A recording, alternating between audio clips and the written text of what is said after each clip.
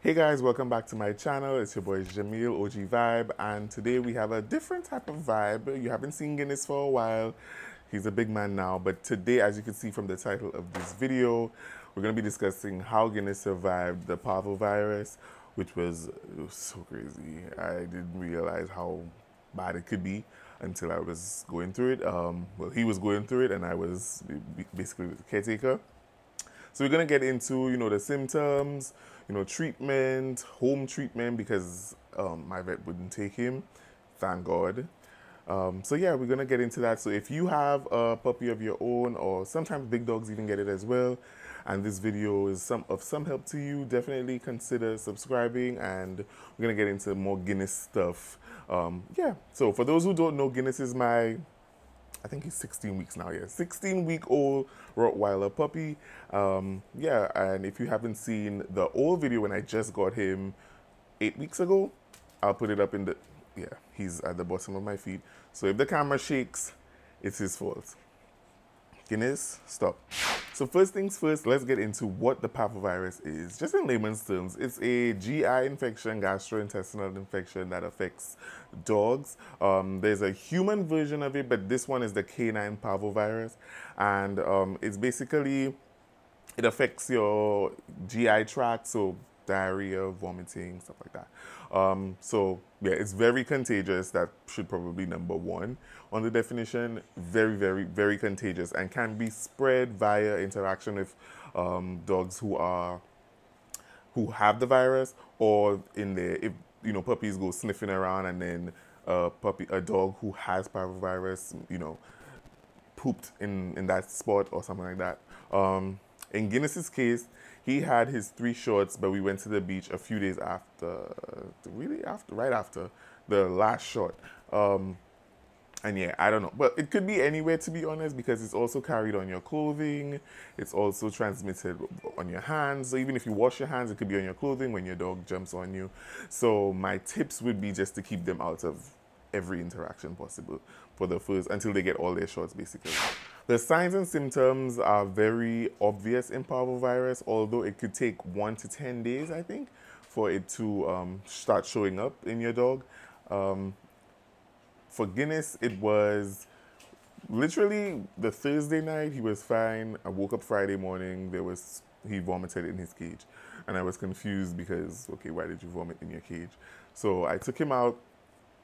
He peed normally, pooped normally, and then I did his protein shake, which he refused to eat. Now he loves his protein shake, so that for him to not even try to drink it, I was like, okay, this is weird. So immediately, which is one of the best things that I could have done, I contacted the breeder which I got Guinness from, and she told me to basically give him this sweet water concoction, which was supposed to hydrate him. It's like a rehydration salt. So I think I'm not sure the ratio, but it's a few parts, I think 5 parts water, 5 cups of water to 5 tablespoons of sugar and 1 teaspoon of salt.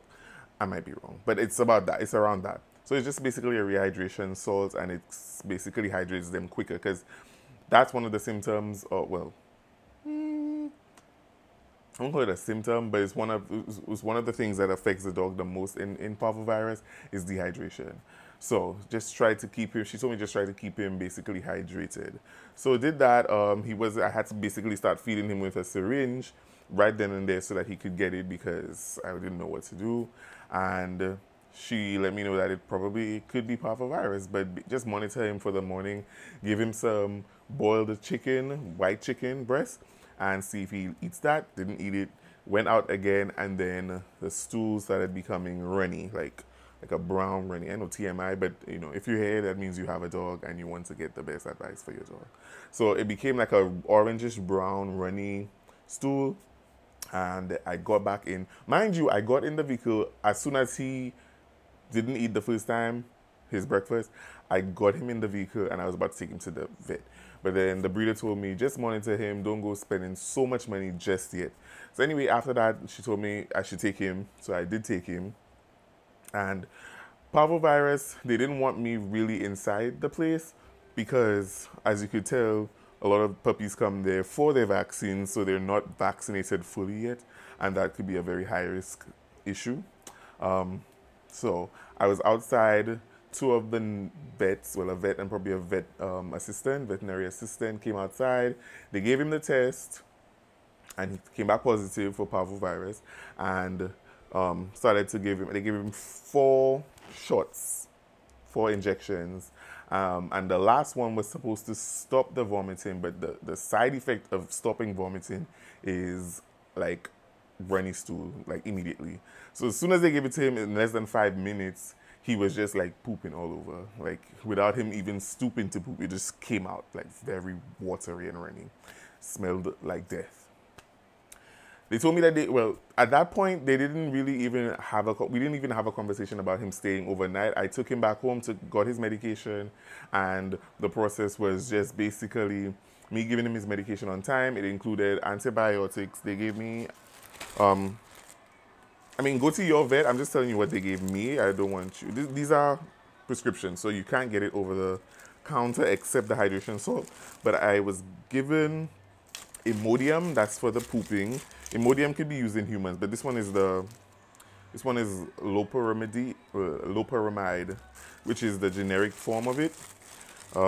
He also had ondansetron, and also his clavaceptin, which was his antibiotics, because the antibiotics was supposed to stop any kind of further GI infection from all the rupturing and the vomiting and the pooping and stuff like that from there, because the virus basically eats at your lining of your intestines, a large intestine, I think. So the first night after coming from the vet, it was hell, because it was hell for 2 different reasons. It was hell because he was extremely sick and he was pooping everywhere. And secondly, because it was at a very timed dosage, like you had to give it at a specific time, and they had given it to him the first time at 4 p.m. and it was a 12-hour span. I had to be waking up at 4 a.m. So the first night we woke up at 4 a.m., I was outside having to clean up everything because it literally was just like poop and vomit everywhere. And he was just so weak, and he wasn't eating, he wasn't drinking. I would have to sit and feed him with a syringe. Oh, they also gave me a hydration salt, which is you could get over the counter, but it was prescribed for him. That's just to keep him hydrated, as I told you before. The second day, the day after, was not any better. I mean, at one point he showed like a vast improvement. He was running outside and then came back inside and then was down again, pooping the same way, vomiting, not eating. At this point, he's not eating food at all. So it's only liquids, basically his rehydration salts, and getting him to drink that, and to take his medication. And what I read online is that within 48 hours, the dog either survives or succumbs to the virus. Guinness? Hey. To go outside? Come, go outside. So I also inserted I took a few videos, like just not even much, because when he was really bad, it was like hands-on trying to get him to stop vomiting or comfort him while he was vomiting. So yeah, so that was the second day. So that's Friday, Saturday. Sunday was back to being terrible. I don't know. It was just very poopy and vomity, and he was very weak. But I was still giving him the medication and still trying to give him the water. Nothing was staying down, not even the water. So I think Sunday morning, when I realized it wasn't getting any better, went back to the vet. He was closed, but he opened just to give him drips. At that point, we also tried to let him stay over, because the night before I had asked a few other vets that I see on my timeline, and they said usually they keep them to monitor them closely so that they could keep them hydrated, since he's vomiting so much. So also asked, but the vet told me that he doesn't keep them because it's a high risk and blah, blah, blah. So basically just keep on doing what I'm doing and hope for the best. So came back home after giving him the drips. He was a little bit more energized because of the fluids in his system. It was just a saline drip, and they also gave him some of the medication. So that allowed me to change the timing of his medication, since they gave it to him at 9 a.m. this time. So now I could have switched to 9 p.m., which was easier for both me and Guinness, because I wouldn't have to wake him up and I wouldn't have to wake up, and it wouldn't have been just a weird time. So that was great. He didn't show much improvement after that. He still was throwing up. Anytime he would drink the water, throw up, and then while he threw up, he'd poop. And one of the days, I just had to put him in a smaller cage because I have the bigger cage behind me, well, crate, and put him in the smaller crate so that he could be outside, closer to the hose, so that as soon as it happens, he could just be cleaned off, because it was literally almost like every 15 minutes he would poop. So yeah, that was Sunday. So the Monday, I was like, okay, this is not working. I tried to call one of the hospitals and ask if they would sell saline so that I could do a mini drip in, because I researched, and in the nape of their neck, if you can't do the vein. But they told me no. Okay, thankfully, because maybe I wouldn't have done it right, maybe not, you know. But I was also watching a video which told me about the nape of the neck, and they also suggested Bully. It wasn't Bully Max, but it was something similar to Bully Max. If I don't know, if you have a big dog, I'm sure you'd have Bully Max. It is a supplement for growth for healthy dogs, and it's just basically a lot of ingredients like cellulose, whey, non-fat dry milk, proteins, you know, a lot of things, a lot of nutrients, vitamin B12. It's a lot of things packed in. I have the tablet form, and you could also get it in the powdered form. This is the size of it. So yeah, this is what it looked like. It's like communion for dogs.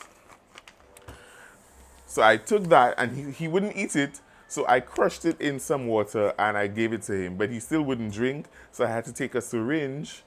Shout out to Pedals, because the syringe I was able to use wasn't the 5 mils that they sell at the pharmacies and stuff. I had a bigger one which she had bought for us to take shots, but we never did it back when we were younger. So I had that big shot, which was easier for me to get in more liquid into him via his mouth. So I used that. So I was like, okay, he's gonna have to drink that. So I pulled it up, gave it to him, and literally he started showing improvements within like 2 hours. And the night of that, I gave it to him in the afternoon. That night, he threw up once, and that was the last time he threw up or pooped or anything. And I didn't expect it to work like that, and I don't know if it might work for you the same way, or if it might be a coincidence, but it was a great coincidence. And this was literally, after taking this, was the last time that he threw up and pooped. So I continued giving him his medication because it had to be for 5 days and 7 days for one of them. So I continued giving him his medication because antibiotics is a funny thing. If you stop it before time, the virus could get, you know, immune to it and stuff like that. Or resistance to it, sorry. This was the saving grace, and I don't know. I bought this on Amazon. I think it was $20, I think, on Amazon, and it has 160 tablets in there. But it doesn't feel like it. I feel like I've had it for a while. I give him one a day usually, but that day I gave him the 2 of them, and he literally just made a 180. Sorry, my camera overheated and cut off. So, but yeah, I was talking about the Bully Max, and this was literally the turnaround for this entire thing. Before giving him this, I thought he was fading away. I was telling my mom he's fading away. But after that, he really showed great improvements, and he hasn't thrown up or shown any signs of Parvo since then. I'm in the process of getting him back into his form and his size, because of course he stopped eating for 4 days straight, 4 or 5 days straight. Now, when he just started taking this, I would give him some boiled chicken. The vet, told me to give him white rice, and then when it's done, crack an egg in it and mix it. Guinness don't like that, because Guinness is bougie and spoiled. So I gave him chicken breast instead. He was eating that fine, and now I can get him back into his regular routine of food. So his protein shakes, his kibble with his meat and stuff. So he's starting to look back in order. So this would be, I don't know if I'll put in one of the pictures from before, and this is him after. Come, Guinness. Guinness, come around. Let me show you him. Come. Come say hi to the people. Up. Up. Oh. Oh. Look. Say hello. Say hello. There. Okay. You see how big he is now? The last time, the last time your guys saw it, oh, look. Say hello. He is huge. Just now I wouldn't be able to. There he goes to bite again. Stop. Okay, no playing. I was just showing you the people. Okay, go back. Bye. So my boy's back, thank God. And unfortunately, his brother passed away from the same virus. He had a different owner, unfortunately, because, I mean, it's a serious virus. So definitely make sure to, this one is one of the cases where prevention is way better than cure. Keep your dogs inside as long as possible. Because I know everybody, when you get a dog, you want to bring the dog everywhere with you. And for me, it was, well, he had it, ow! Stop. He had his last shot, so why not? Let's go out. Let's have fun for the first time. And, you know, sometimes you just have to wait a little longer. And, yeah. So they say the vaccine takes probably like 20 days to fully, especially in Rottweilers. I didn't see that. The parvovirus is, the Rottweilers are more susceptible to parvovirus, and because of their immune system and stuff like that, and it takes longer for the vaccine to work through their bodies. So if you have a Rottweiler puppy, definitely take even more care. Yeah, I'm all over the place now because I picked him up and now he thinks it's playtime. Ah, Guinness. He's teething, guys. So he's a demon, right? But he's loving as well. He doesn't, since being sick, he already was obsessed with me, but since being sick and I had to like nurse him back, he's even more obsessed. So that's, yeah, he's a full-time job now again. But I'm thankful, of course. But anyway, he's gonna be active like this for a long time, so I'm gonna end the video here. And if you have any questions in the comments, guys, please feel free to ask. I can only give you my experience. But thank you for watching. Definitely leave us a like and subscribe to this channel. Yeah, and if you want to see more Guinness, let me know in the comments. Now I could actually do my puppy haul because he's well again, okay? So see you in the next video. Come, Guinness. Come. Come say bye. Come say bye. Say bye. Bye-bye. Bye. He wants to bite. See ya.